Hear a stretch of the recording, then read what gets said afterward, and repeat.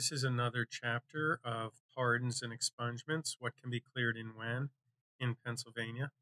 I'm Mark Walmer, an attorney with 35 years of experience in the criminal justice system. Today, I'm going to quickly cover expungements. Expungements are petitions filed in the court where the conviction was or where the charge was filed. An expungement is usually reviewed by a common pleas judge in as little as 30 days. If the expungement is granted, it would then be removed from your record within a matter of months. It isn't as long as the pardon process. But the expungement statute under 18 Pardons 9122 only makes certain offenses eligible for expungements. They're very small offenses that you were convicted of, or they're charges that were filed that you were never convicted of. For instance, if you have an underage drinking offense, as soon as you turn 21, you can file for an expungement to remove that from your record. It's a summary offense that can be expunged.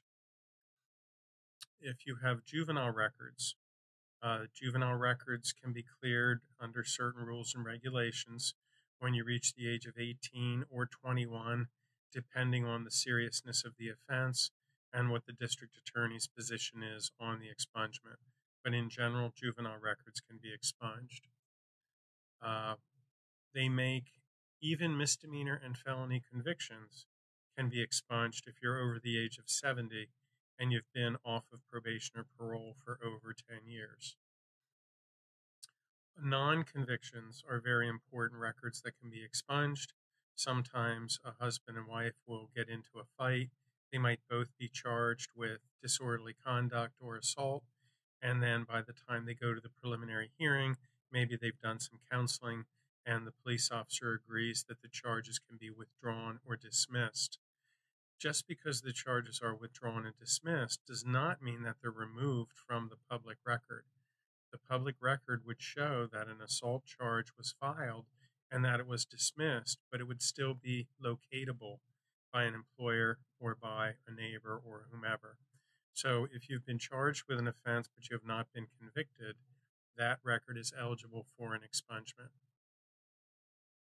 We also know that you can expunge a record that has been pardoned by the governor. If you have a misdemeanor or a felony conviction that has been pardoned by the governor, that is also expungible. And that's about it. So that's a brief review of the expungement process.